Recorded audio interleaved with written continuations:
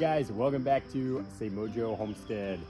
Today I am going to be finally planting out my Greenstalk. I've been really going back and forth on what I want to do in this Greenstalk, and it's gotten pretty late in the season, so it kind of got to the point where it was like, put something in it or don't do it at all this year. So what I'm going to do is a little combination of food and beauty.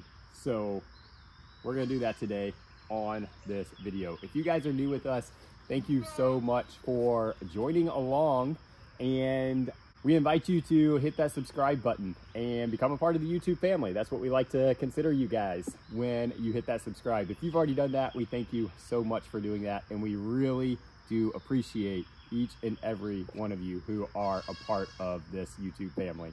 If you have any questions on the Greenstalk, feel free to leave them in the comments below. We will definitely get back to you with any advice or knowledge or anything that we know from experience on using these things. Now, this is the third year that we have had the Greenstalks, and I honestly have mixed feelings on them, but overall I like them. It's a great concept and a great way to grow a lot of food if you're planting vegetables in them in a very, very, very compact space, about a 2 foot by 2 foot space. So I want to go ahead and get my stuff in, so let's get started. All right, so what am I planting in the Greenstalk this year? Like I said, wanted to do a little mixture of food and beauty. So I picked up some flowers, some just kind of cheap perennial or annuals, and gonna mix them in. So we have some ping pong lavender, which is not lavender, it's actually lavender ping pong. Just kind of a fun plant that really does do a good job of attracting the pollinators, and it looks like little purple ping pong balls. So that'll be fun in there. And then I got a petunia and portulaca. Now portulaca is great because it doesn't require a lot of water, so it's not going to take a lot of water. That's not normally a problem in the Greenstalks, but truth be told, we're not always the best at like staying on top of watering. So whenever I plant mine, I always do make sure that I'm planting it with stuff that is going to be okay if it goes through a dry period, you know, if I forget or something like that. So I'm going to space these out, and then we will plant the food section of it. So when I'm doing different things in the Greenstalk, I kind of like to place them in the pockets so that I know, kind of have an idea of what it will look like before I just start plopping stuff in. The one cool thing with the Greenstalks is you can get really, really creative. You could do like a spiral of color going up, or just kind of mix it in, or even columns. Tons of different options, tons of different ways if you're planting different things in there.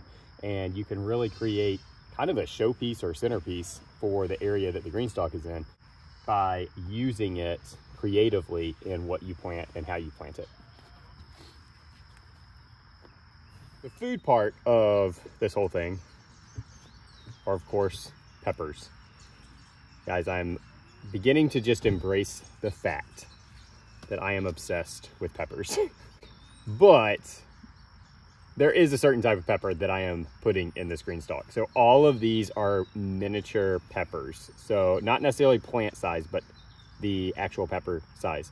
So I've got a couple of lunchbox orange peppers, gypsy sweet peppers. I think there's a lunchbox yellow or red. There we go. And maybe that was it.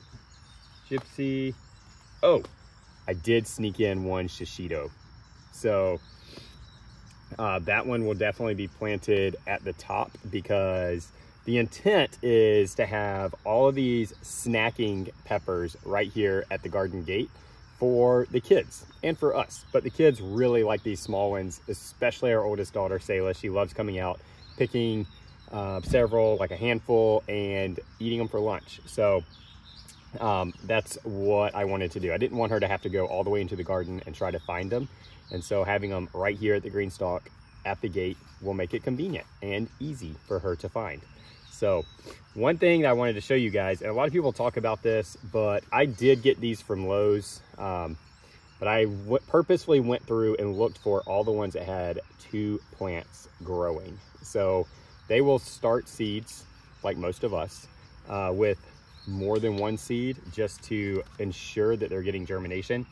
And a lot of times, if both of those come up, they don't necessarily get thinned out. They'll plant them, they sell them as one plant. So I'm gonna be separating these to get as many as I needed. So I only had to buy 1, 2, 3, 4, 5, 6, 7 plants to get, I think I was going for 11 or 13, somewhere in there. But nonetheless, only had to buy 7, and I'm getting almost double. Not all of them had 2 plants, but almost double. That's kind of like a BOGO, buy one, get one free. But I'm gonna go ahead and get these in the Greenstalk and see how well I can get them separated. So I realized I forgot to film like the whole last part of this video. So we're gonna do that now. Welcome back a few days later. Did get the Greenstalk planted, and it is really looking good. There were a couple of those pepper plants that I split that I was kind of questioning how well they were gonna do, but they have all done well. They didn't even really go through a wilting period, which really surprised me, but is really good. So it is planted. I am excited to see what type of food we're gonna get off of this, how many peppers we're gonna get. Like I said, everything is looking really good, and I love the mixture of the flowers and the peppers in there together, especially once those peppers start producing and we have all the colors of the peppers as well. So that is pretty much it for the Greenstalk planting. Not much, but yeah, as far as the Greenstalk itself, I mentioned at the beginning of this video that for the most part, I really like it. And honestly, guys, the parts that I'm a little bit like on are 100% on me. Like I'd mentioned earlier in the video, admittedly, not always the best at keeping it watered. That is one thing that I have found. You really have to stay on top of making sure you're keeping this watered like any potted plant, because it is exposed on all sides, which means it will dry out faster, especially as these plants mature and take in more water. So just make sure you're watering it. I mean, at least every other day, ideally, probably every day, depending on what you have planted in there, and also the composition of your soil as well. That's going to go a long way in how often you're having to water it. One thing I do like about that in that sense is because it's stacked, it does kind of help to keep water in there a little bit longer and delay that evaporation rate that sometimes you'll get in bigger, more open pots. But as far as growing food in it, or flowers, or anything, things seem to grow really, really well in here. And again, I love the look of just this solid green column of food and flowers, or whatever you got in there, plants, that this thing gives. So we're going to eagerly await that, and we will definitely keep you guys updated on how this thing is doing and how it is filling in.